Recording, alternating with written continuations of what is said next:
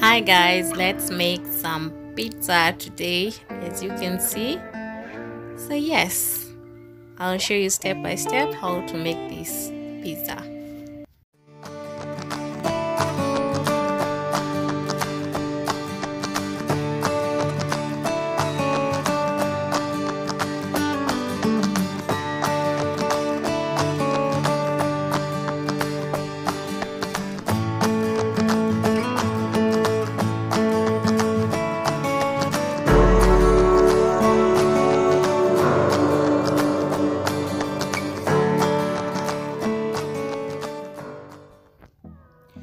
So the ingredients I'll be using, guys, are green, red, the yellow pepper, some cheese, and minced meat, onions, tomatoes, carrots, and the nyama bite. Those will be the toppings. And I also have this instant yeast combined with some sugar and salt. So to start, I'm going to mix some sugar, like 1 tablespoon of sugar in some warm water, like 3/4 of a cup, and then add 1 tablespoon of instant yeast. This sugar will fasten the yeast to activate. So mix that up, and then I'm going to leave it for like 5 to 7 minutes for the yeast to be activated. So set it aside. So on the other side, I had boiled some tomatoes, orange, 1 carrot, and garlic for like 10 minutes in just plain water. So I'm going to peel off these tomatoes and then blend all of them together.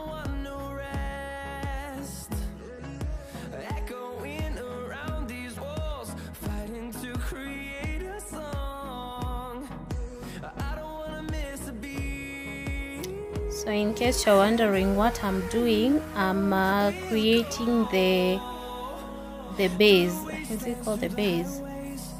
The paste that will be on top of the pizza before you put on your toppings. So this is how I usually make my paste. So I mix carrots, onions, and tomatoes and some garlic in one just at once, and then I boil them to cook. So I like to remove the seeds of the tomato, but you can skip that part and put the whole tomato. Don't put so much water. We need a thick paste, not a very light paste. So blend that.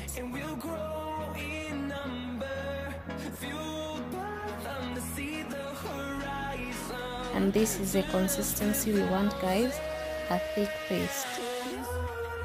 Should be so thick so that when you put it on your pizza, it won't spill over. I put it in the sufuria and then put it to boil so that all the ingredients and also the spices will blend and cook well.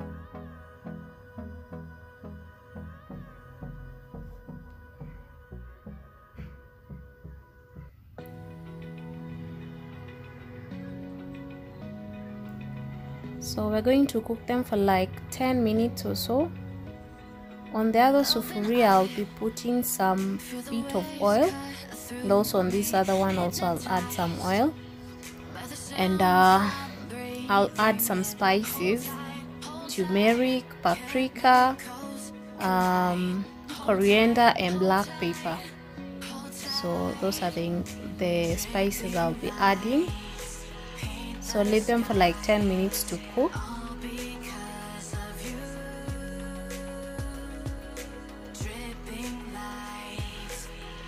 And also remember to add some salt. I'll also be adding some bit, like I have a a tablespoon of sugar in this mixture to neutralize the tomato's acidity. In this other sufuria I've put my minced meat. Just put some oil and the minced meat and add some salt. That's it, nothing else. You just want the minced meat to harden with the oil, to cook well with the oil. So I had initially boiled the minced meat for like 20 minutes or so, and then now I'm frying it in this oil. Mix everything up, and then I'm going also to add some tomato paste.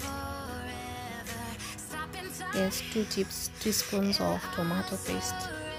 Mix it up. You can already see how thick this paste is. So you let it boil.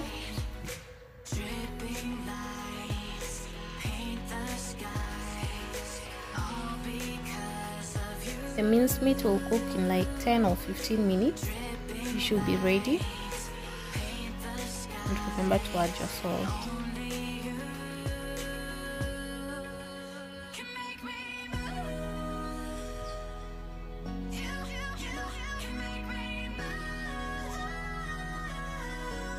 So back to the mixture of yeast and sugar and warm water. After 5 to 7 minutes it should be ready. Now I'm going to mix it up and add the flour. My all-purpose flour was done, so I had to use this other one.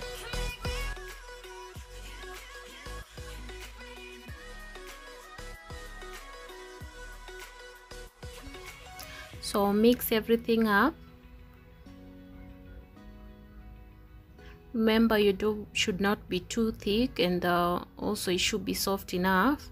Don't make it too hard. It should be soft, so don't add too much flour. Just add bit by bit. And also I'll be using some oil to help me with the stickiness. So work on it for a few minutes. I can say you can knead it for, let's say, 5 to 8 minutes. It should be soft enough.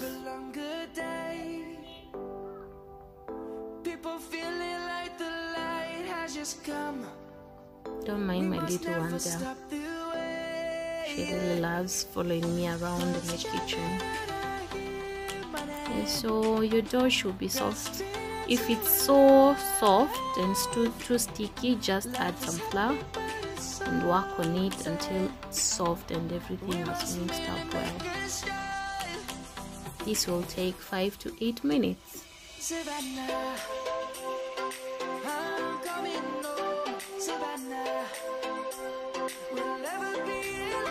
So once you're done, put some oil on the container you'll be putting the dough, so that you avoid it from being sticky.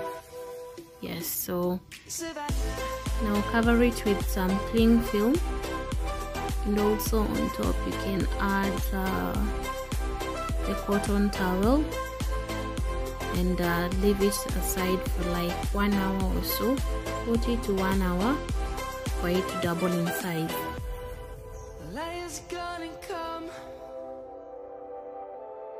The birds have just begun. We will always take a stand for the people, for the land. So after 10 minutes or so, our paste has cooked and all the spices have swelled. The paste is thick enough. So I'm going on to the toppings. I'll start with the nyama bites. So cut them the way you like them. You can cut it in box, or you can cut them round like I'm doing. And also I've already prepared the papers, the yellow, green and red paper.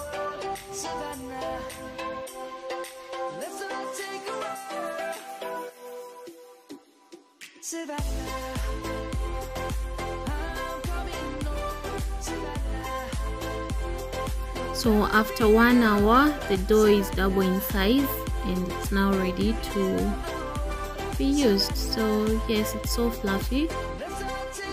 Now I'm going to work on it a bit, and if it's sticky, just add some oil. I had forgotten to film when I was rolling, so yes. On your baking plate, put some oil to avoid the dough being sticky on the surface of the container you'll be using. So spread some oil, and then be careful when transferring to your cooking plate. So yes, because my surface or the tin I'm using, the tray I'm using is somehow square, my pizza will be a square one as well. So don't overstretch it. It should be thick. The dough should be thick enough, not too thin. Now you add your paste. You can see how thick this paste is, and this is what you're looking for. Put enough paste. Then you add your green, yellow and red pepper on top.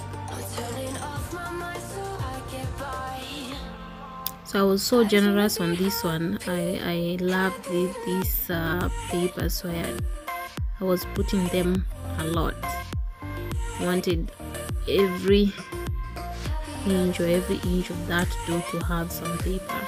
Now you're going to add the minced meat. Yes, make sure the minced meat is dry enough. Don't put any water, just the way it was initially with just oil, and it should be dry. So sprinkle the minced meat all over.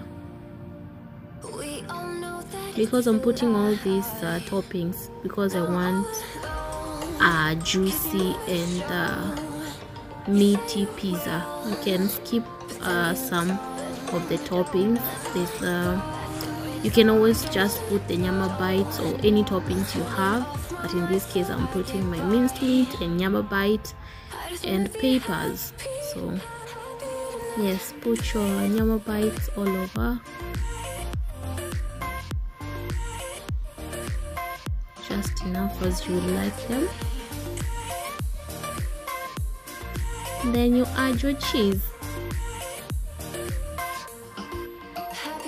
So cheese will be the last to sprinkle.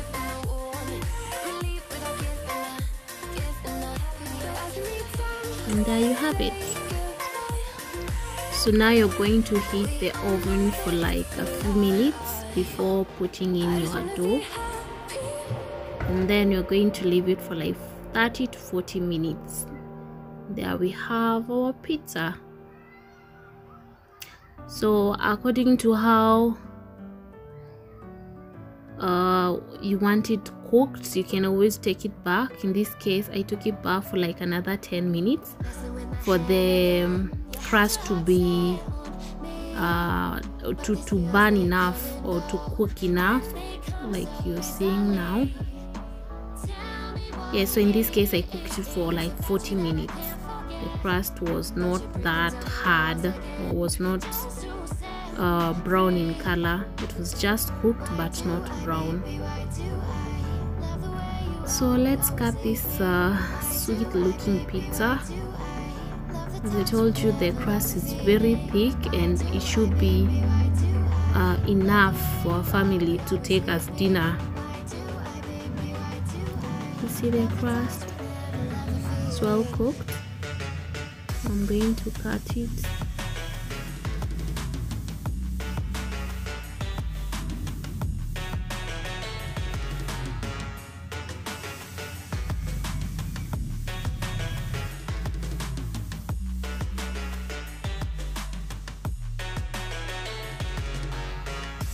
And there we have our piece. It was still hot, so in case you're wondering why I'm using a spoon, it's still hot. And there we have our piece. So full, so juicy. And you can see how the paste, the tomatoes, carrots, and onions, they really play a big part in making pizza.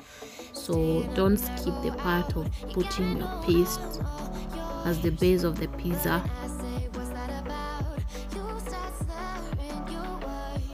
Looks so yummy, and it also tastes yummy, just the way you're saying it. So it turned out well. I'm happy, guys.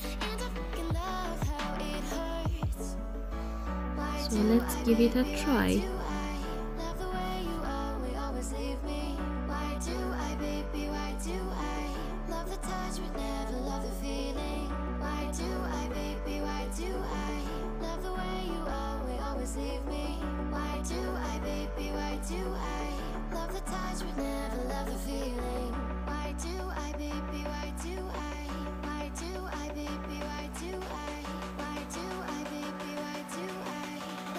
So big.